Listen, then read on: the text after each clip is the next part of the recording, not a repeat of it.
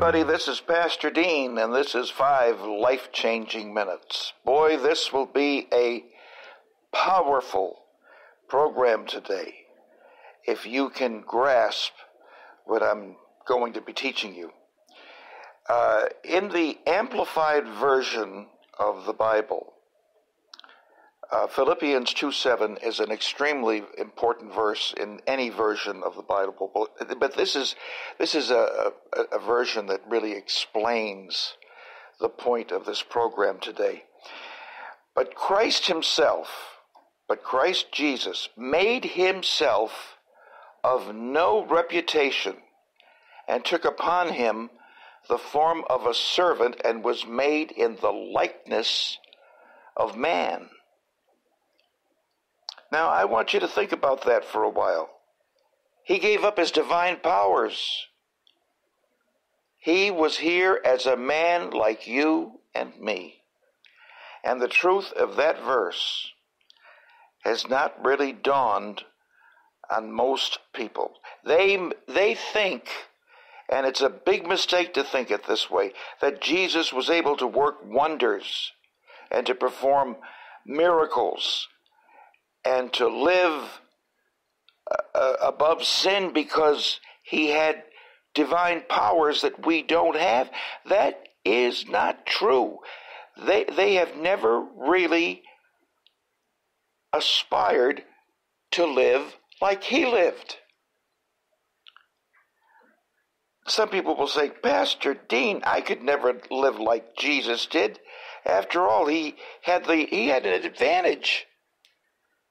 He was God. But they don't realize that when Jesus came to earth, he voluntarily gave up that advantage. And he lived his life here not as God, but as a man. He had no supernatural powers. He had no ability to perform miracles until after he was anointed by the Holy Spirit, as it's recorded in the Gospel of Luke 3:22. Now, there's no doubt he worked wonders. Not by his own power. Not by his own power. But by the power of the Father, saying, the Father that dwelleth in me, he doeth the works. How did he do the works?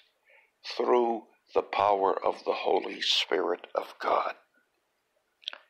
And when he prayed not as a divine person who had authority as God, but as a man who walked obediently with God. And as Hebrews 5:7 says, his prayers were heard not because of his deity, but because of his reverence toward God.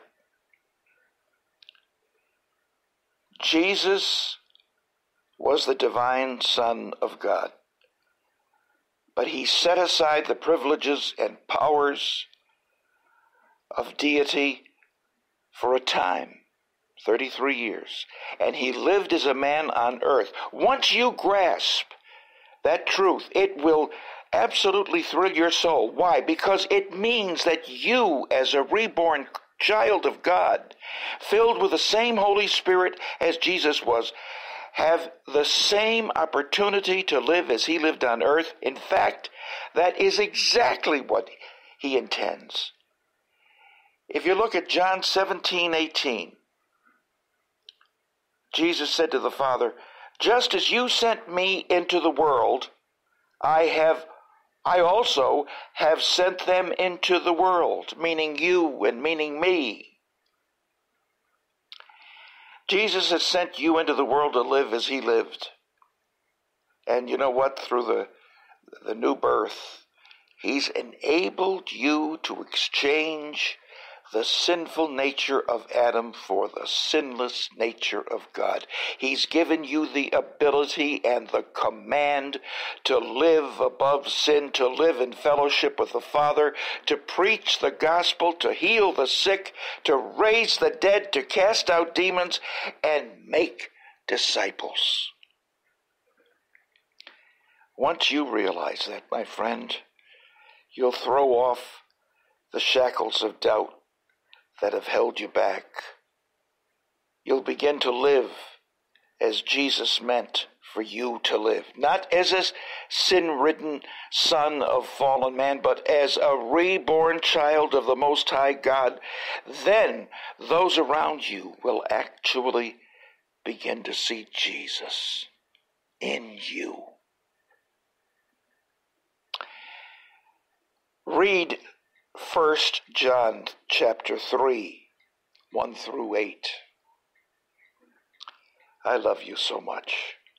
This is Pastor Dean for 5 life-changing